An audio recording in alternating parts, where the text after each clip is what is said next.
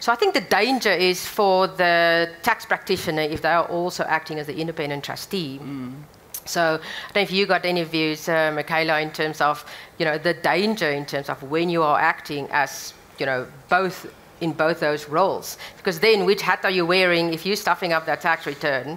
You know, I can assure you your clients are going to be right on top of you.